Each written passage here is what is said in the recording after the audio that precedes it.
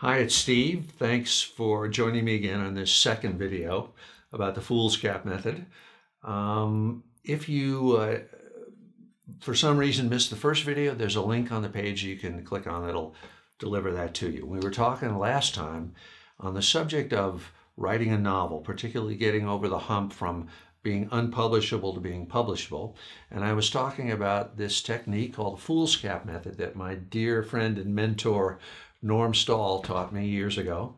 And the basic concept is to put the entire outline of the novel on one page, not in a 55-page outline, not in a 300-page Bible, but in one page. And that in that way, you kind of break the back of the story and right at the start, and you get a handle on it right away. But then that leads to the question, well, what exactly is on this page? What do you put on the page? And I said that I would take you through what I used, the Foolscap page that I used for writing The Legend of Baggar Vance, which was my first published novel. So that's what I'm going to do now. So we're talking about a story, but this could be any enterprise at all. This could be getting your daughter into Harvard. This could be opening a restaurant. This could be invading Afghanistan. It'll all work in this concept. Step number one, whatever the enterprise is, whatever the story is, break it into 3 parts. This is probably, I learned this from Sean as much as from anybody, Sean Coyne. If there's a single golden rule, if there's one magic bullet, this is it. Why 3 parts? Because 3 is the magic number. It has been since the pyramids. Act 1, Act 2, Act 3, beginning, middle, end. Now here is what I did on this page for The Legend of Baggar Vance. There's Act 1, Juna's Crisis.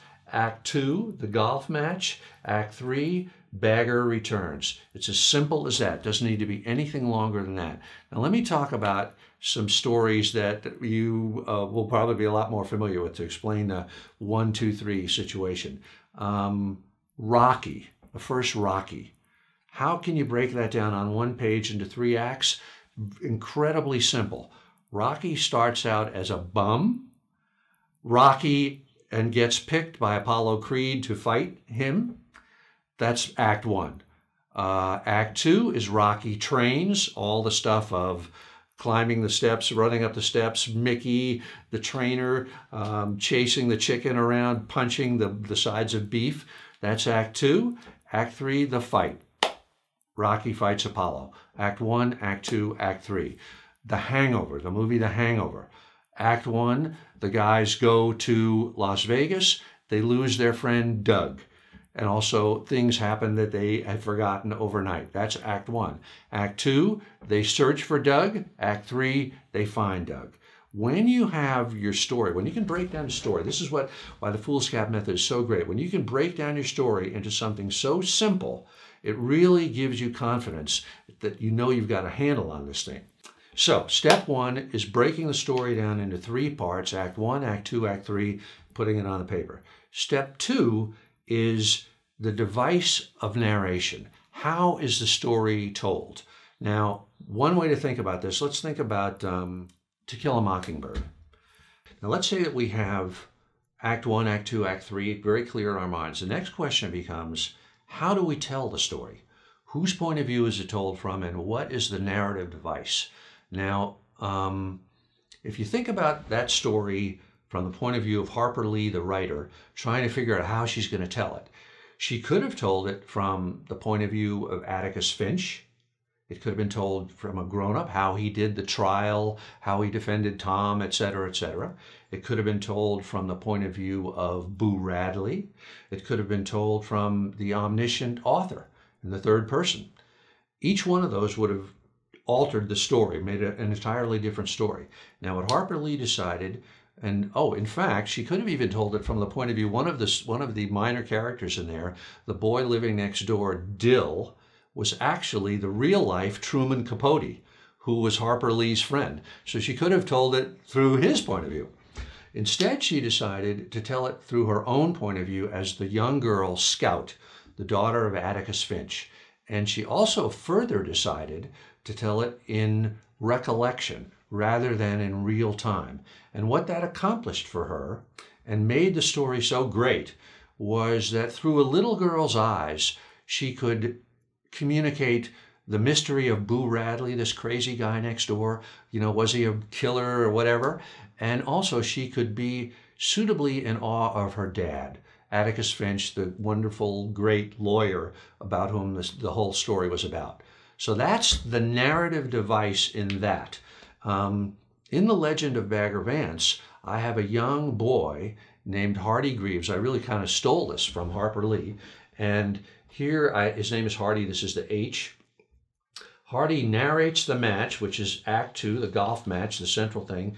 He narrates the match in recollection, and then he narrates the return of Bagger Vance, Act 3, in real time.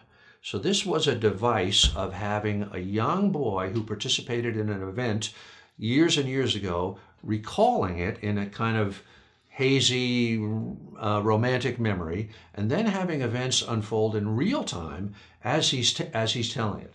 So that, here we now have Act 1, Act 2, Act 3, and the narrative device. Before I finish this up, let me talk about The Hangover for a second, because this is the first movie, The Hangover, which has a great narrative device. The device there is the boys go to Las Vegas, and they get drunk, and they're about to go out on the town and party. Then the movie cuts to the next morning. They're waking up, can't remember a thing. There's a live tiger in the room. There's a live baby.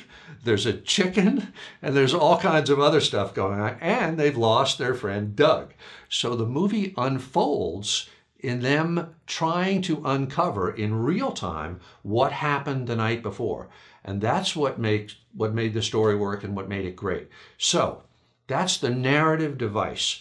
Now, can you see from what I've just said, if we have Act 1, Act 2, Act 3, only in just one little part of the page, and up here the narrative device, we've pretty much got the story licked on one page, and we haven't even talked about what I'm going to tell you here, the next part. Okay, part 3, the next thing that we need to do, that we address on this Foolscap page, is theme. And again, this is a killer. This is the most important aspect of all and the hardest aspect of all. What is the story about? And I've said this before, I've written novels all the way through that worked, and I had no idea what the story was about until it was all over, and I finally kind of had to think about it. But the theme must be there, because the theme will tell you the climax, the antagonist, and all of the events from back to front. Now, just as an example, what is the theme of Casablanca, let's say? Casablanca is the story of a guy who starts out thinking only about himself, and who by the end of the story is willing to sacrifice himself for the greater good. That's all it takes to write out the theme. Rocky, the story of a guy who's a bum who proves to himself and to the world that he's not a bum. Now here, in The Legend of Bagger Vance, for the novel, not so much the movie, the theme was the authentic swing, which on the page here, I also have authentic swing equals previous lives. And the second thing I have, swing is remembered. These are two concepts. The idea that there is such a thing as the authentic swing, that's why it's the title of this book that's about the writing of The Legend of Bagger Vance, that we each possess one swing, which equates to one self, one soul, that is ours alone, that nobody else has. Therefore, the crisis, Juna's crisis here, our protagonist's crisis, is that he has lost his swing, lost himself, lost his soul, and so he must recover it. That's the whole process of the movie, Act 1, Act 2, Act 3. And the idea, this is actually a steal from Plato. Plato believed that all knowledge is not learned but remembered. And so what I stole was that the golf swing is not learned, it's remembered. So in other words, our character who has lost himself, lost his soul, has to somehow re-find who he is. And that's what the story's about. Now, if we have Act 1, Act 2, Act 3, the narrative device and the theme, we are 90 yards down the field and the goal line is in sight. Now, fourth part, and now I'm going to go a little bit more into actual detail here of what's on the page, is the inciting incident and the climax. Now, let me give you an example of inciting incident if this term is not familiar to you. The inciting incident is the moment when the story begins, and the crisis and the climax is when the story is resolved. A lot of times a movie will start and it won't really take off until 15 minutes into the movie.